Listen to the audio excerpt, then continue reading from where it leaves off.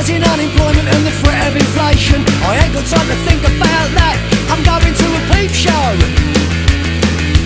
I don't wanna think about political issues, I'm checking in my pocket for a packet of tissues, in case I have to need to wipe some drips off my new shoes at the Peep show. I don't like to go alone, I used to go with Trevor, but I don't talk to him no more because he did something obscene.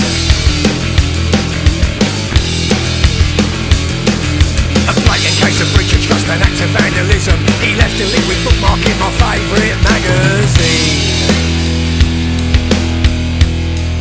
The dirty bastard.